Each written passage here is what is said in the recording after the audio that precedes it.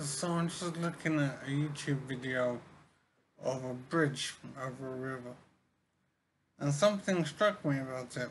The bridge is concrete and bricks and metal and whatever, and it is just basically amazing that somehow men found a way to build that bridge across that river. I'm thinking about it, all of that weight, all of that material, somehow stretching over a river safely. And I just can't believe the talent of the men who designed this bridge and then the men who actually built it and formed all the concrete and the metal and the screws and the cement.